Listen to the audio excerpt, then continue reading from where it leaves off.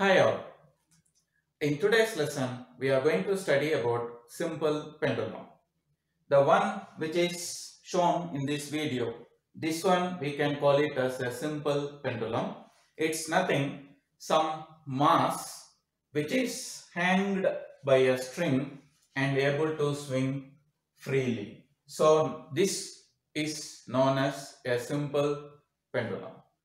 Mostly they use metal bob or iron bob instead of this ball, but here I have taken a ball which is tied with a string and free to swing. Right. What is the use of this simple pendulum? Two quantities can be measured using this setup. One is length of the simple pendulum, that is from where it tied to the half of this ball. Repeating, first quantity which can be measured using simple pendulum is length. Length means the point at which it tied to the half of this ball. Next one is time for one complete oscillation of this pendulum. That is known as period of the pendulum. Period of the pendulum means it is a time taken by this pendulum for one complete oscillation or swing.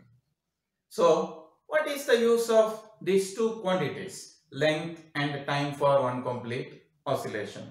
These two quantities will be substituted in one simple formula, and to determine the acceleration due to gravity on earth value, that is 9.8 meter per second square. Mainly for that purpose they use this simple pendulum. Keep that things aside. In this video mainly we will discuss what is meant by one complete oscillation of this pendulum and how to determine the time for one complete oscillation, that is the period of this pendulum. Right.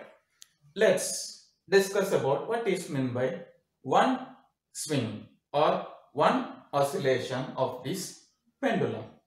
To observe that oscillations, I have taken some point. This one is known as fiducial marker in physics related term. This marker is used to determine the oscillations more accurately as possible.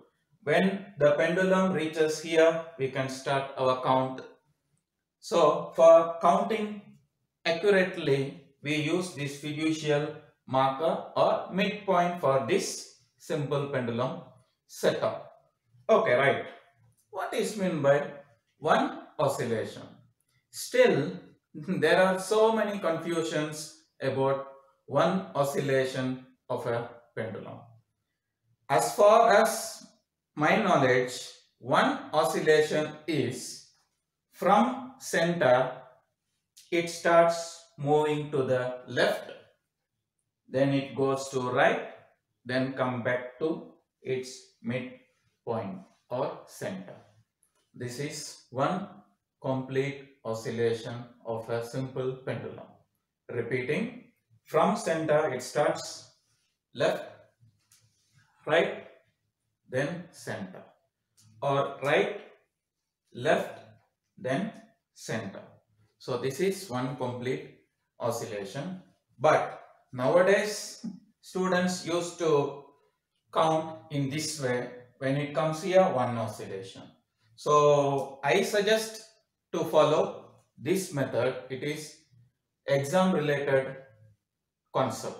So better you can follow this method as a one complete oscillation. Right. How to determine the time for this one complete oscillation? Of course, with the help of a stopwatch. But for one complete oscillation, it will be very hard if we measure time simultaneously.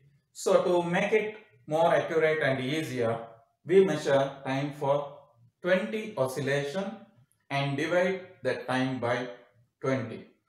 Then we can get time for one complete oscillation. Repeating, instead of finding 1 oscillation time, we find time for 20 oscillations and divide that time by 20, we will get the accurate time for 1 complete oscillation or swing of this pendulum. Hope you are getting. I am not going to measure the time right now, but let's have a demo for 10 oscillation how to count. So here we go. We are going to start. When it comes here, we will count. So 1, 2, 3, 4, 5, 6, 7, 8, 9, 10. So this is the accurate method of finding time for 10 oscillation and divide the time by 10. You will get the accurate value for 1 oscillation. You can repeat the experiment and find the average. You will get the time for 1 complete oscillation, that is the period of this pendulum. Hope you got something. Another thing is that 20 oscillation is not a fixed oscillation. It can be 10, 5, 15, 20 oscillation, depends on the length of this pendulum, because when the length increases, the oscillation will be also increase and time will be longer.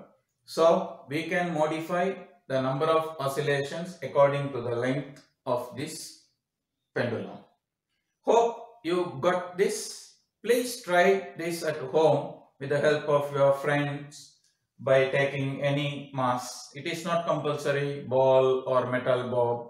Any other materials also you can use it with a string. With a mobile stopwatch, you can measure the time for 1 complete oscillation of your pendulum. Please try this at home and learn through your experience. Thank you. Bye-bye.